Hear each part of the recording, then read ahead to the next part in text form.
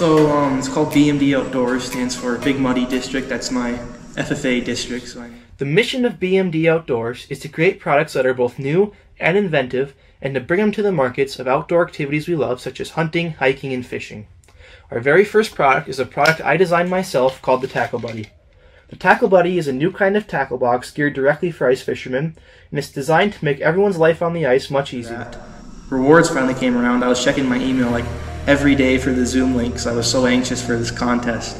And it finally came around and we were going through the prizes, and it got to the end and my face just lit up when my presentation played on the Zoom call. I got calls from like my dad and my mom and a bunch of family members that were watching, and it was just awesome.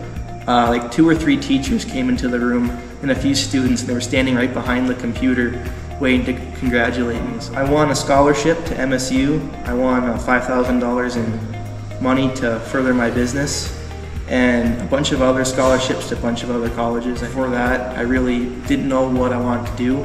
Then through this Youth Entrepreneurs Program and through this Prospects Challenge, really, I guess, changed my way of where I was going to go in life. I mean, I never thought any of this would be possible.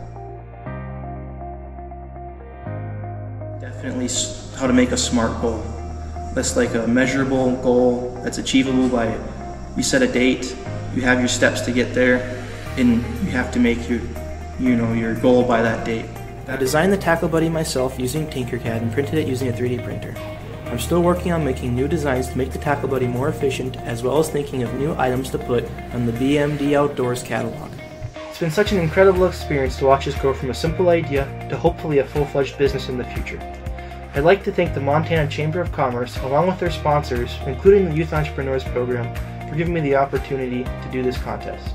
Thank you, and I hope you enjoyed this pitch.